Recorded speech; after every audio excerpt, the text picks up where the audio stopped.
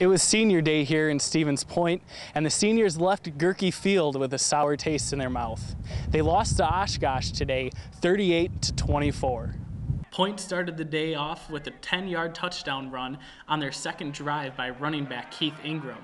Nate Rara answered right back with a 36-yard pass to Gary Fox, and the track meet was on.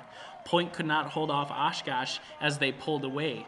Mitch Bowe had an off day as he only went 19 for 40 with 189 yards. Keith Ingram had most of the carries with 11 for 50 yards and a touchdown. The real story, however, was Titan senior running back Justin Budiak, who had 14 carries for 149 yards with a 97-yard touchdown scamper. For SPTV News, I'm Nick Collenberg.